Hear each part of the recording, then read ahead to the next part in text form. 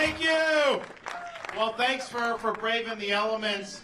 Not a lot of Floridians come up north in January, certainly not in the middle of the tail end of a blizzard, but we are going to be out all the way through the end of the caucus tonight. We've worked all 99 counties over the course of the month, many months. We've built a great organization. We've got so many great people, great Iowans who are locked and loaded, ready to go for us tonight, and I know we're at all these precincts and caucus locations. We've got great speakers, and I know the undecided voters are going to have a lot of great information given them about our leadership. So for those of you who are going to caucus for us, thank you for doing that. It really means a lot to Casey and me that you're doing it.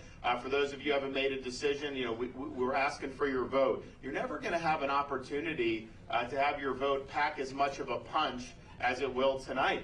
And we don't know how many people are going to be able to turn out given the weather. There's a lot of people that didn't think that they necessarily were going to have a huge turnout anyways. And so you're talking about 186,000 people in 2016, maybe less than that, maybe significantly less than that. So if you're going out to caucus, and if you bring a friend or two between now and then, that's going to make a big, big difference. And so take advantage of this opportunity to change the trajectory of this country, because, you know, we live in a country now where the media thinks they should just be able to pick candidates, where pundits think they should be able to pick candidates. I think the people should be able to pick the candidates. I think Iowans should be able to weigh in. And once that happens, that's going to be a great thing, and you're going to be able to do things that are going to be very, very helpful. Now, you know, it's interesting because I think back, my kids, you know, their first grade kindergarten, pre-K3, a month ago, they had never seen snow before.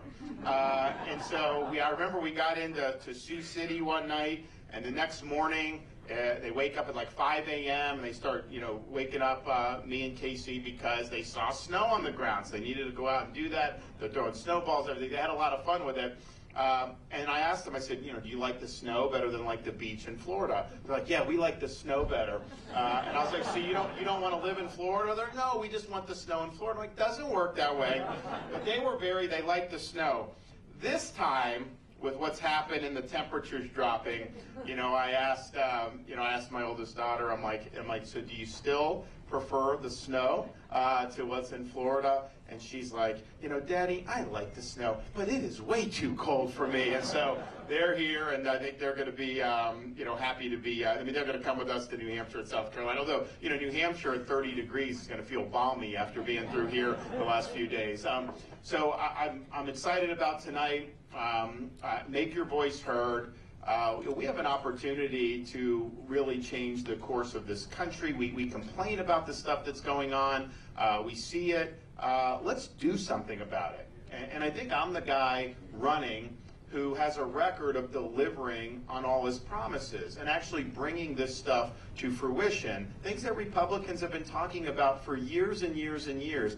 We've gotten it all done in the state of Florida. Your Governor Reynolds, Kim Reynolds, who's endorsed me, has gotten it done for the people of Iowa. That's the type of leadership that we need. It's not about constantly complaining and then never following through on anything. And I'll tell you this, you know, Donald Trump yesterday, he's out attacking Governor Reynolds. Why is he attacking her? Did she do anything? I mean, was she moving left on issues? Was she not following through? No, has nothing to do with that. He's just mad that she endorsed me and not him. So what's his response? His response is just to trash her. That's not good leadership.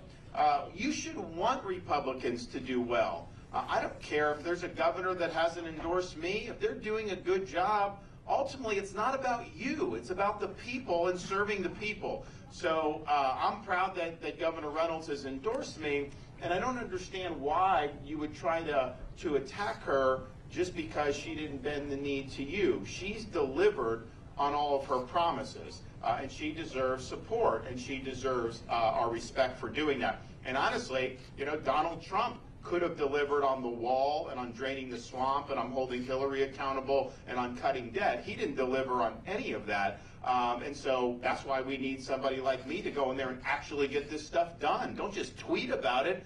Get the job done, and we are going to do that starting in January 20th, 2025. And it's important because if we don't do it now, when are we going to have an opportunity to do it? I mean, I think 24 is a time for choosing for this country. I think it's a pivot point in our history. If we continue to go down this road, I think it's going to be very difficult for us to pull ourselves out of this mess. And it's not going to be something you're just going to be able to solve in the 2028 election. On the other hand, if we do it right, and you have a president like me that will be able to serve for 2 full terms, be able to do the things that we know need to be done, it's not just what will happen over the next 4 to 8 years.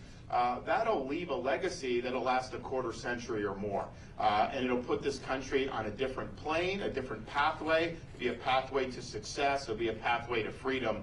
So this is our time to be able to choose that. And we need somebody that's going to be able to beat the Democrats. I mean, we've beaten the Democrats on everything in Florida. Obviously in the elections, you know, we beat them on school choice, beat the teachers unions, we beat Soros on crime, we beat Fauci on COVID, we beat the left on banning China from purchasing land in our state. Issue after issue, we've been able to get it done.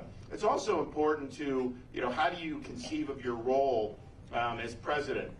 And I think this is true for any elected official, but certainly for president. You know, you get elected to, you're not a ruler over the people. You're a servant of the people. You come from the people. God is the ruler.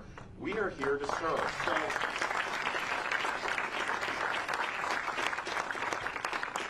So it impacts how you see your job.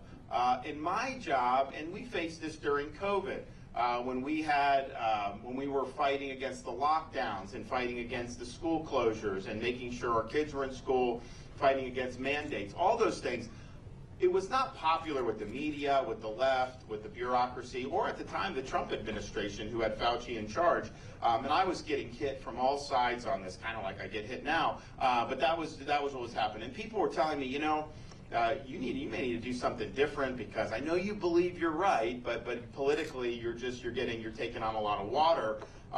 And people were advising me to maybe reverse course for political purposes.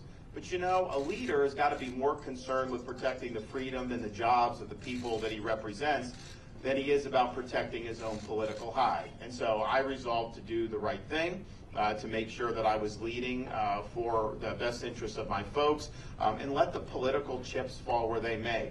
You need a president that's going to dig in and fight for you, even when it's not easy. And even when you're going to have to take on incoming, when you're going to have to take the flack, you've got to be willing to do that in order to do what's right for the people that you represent. And that's what you can count on for me. It's easy to lead when the wind's at your back. It's a little bit harder when that wind's in your face, when you've got a lot of incoming coming your way. Then that's when you really got to dig deep and make the decisions about what you're going to do. And what you can count on me is, you know, when the chips are down, when you need someone to stand up for you, you know, I will be there and I'll be fighting for you. And I'll fight back against all these people that are causing all these problems. We'll get the job done.